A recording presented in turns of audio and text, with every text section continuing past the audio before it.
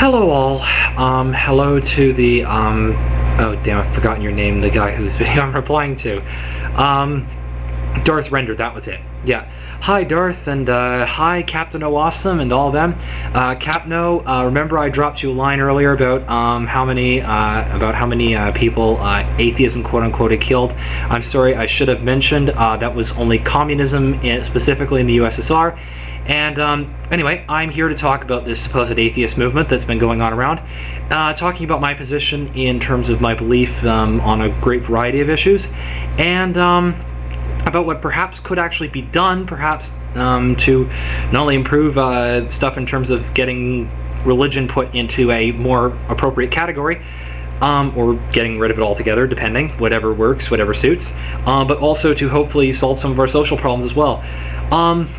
I once saw a t-shirt which actually said, "The Militant Agnostic. I don't know, and neither do you."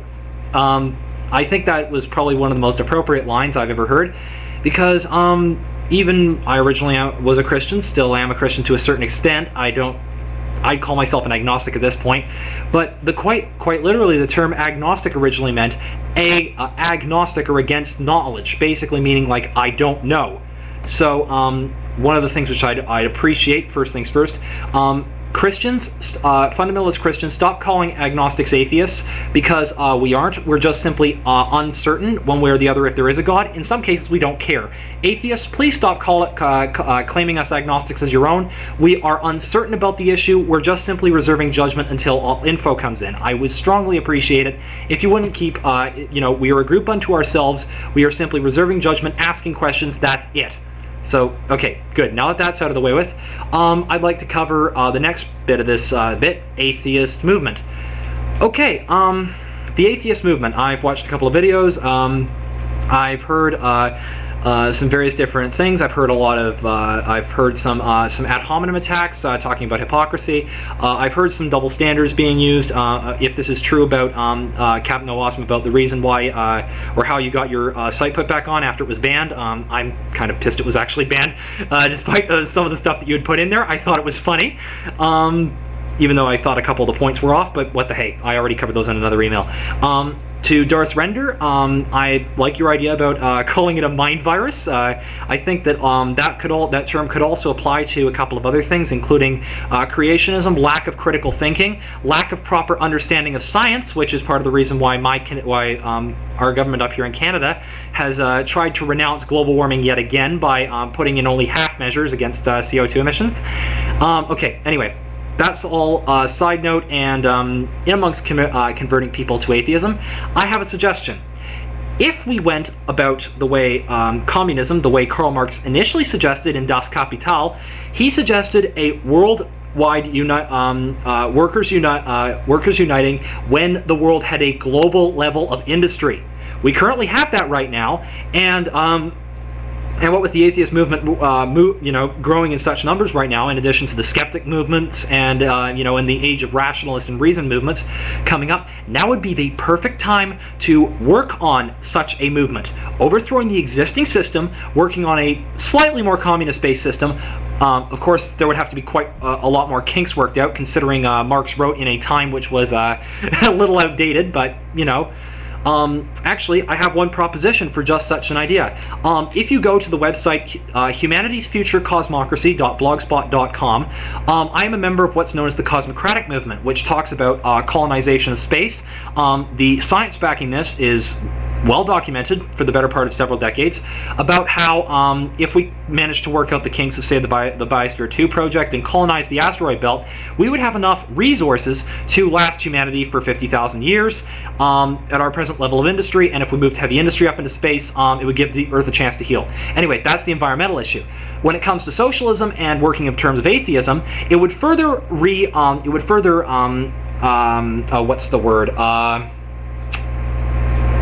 Reinforce the idea that that the main point of morality is the collective survival of the species, and to, people living together in a colony where everything has to be recycled and everybody pulls their weight. This idea of morality, which is non-religion based, would be further reinforced, and would probably help overthrow religion here on Earth perfectly.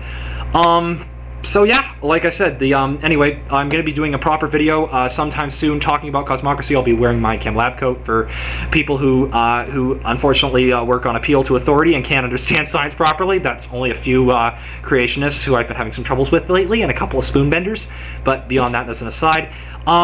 So yeah, hopefully, if you guys are serious about an atheist movement, might I suggest that we rework on bringing up some newer ideas of communism, working on some ideas of how to save the human race as a collective right now, and let's not worry about trying to deal with the whole God or no God, but dealing more so with the symptoms and the actual issues that are really causing problems, like the creationism, like the faith-based initiatives that George W. Bush is putting in, and our Prime Minister up in Canada, Stephen Harper.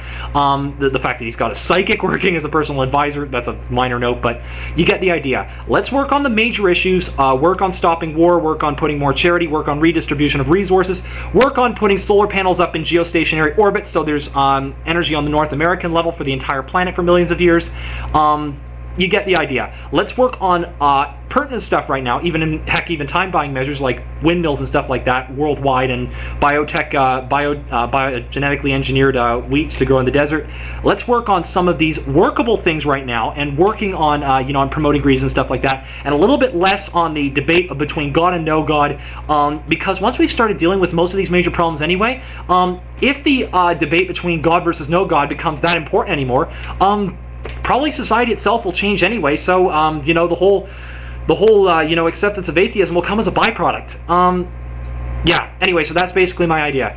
The next major point I'd like to bring up is the whole belief on parapsychology, and just kind of finishing off my whole anthology on parapsychology, ESP testing, spoon bending, that sort of shit.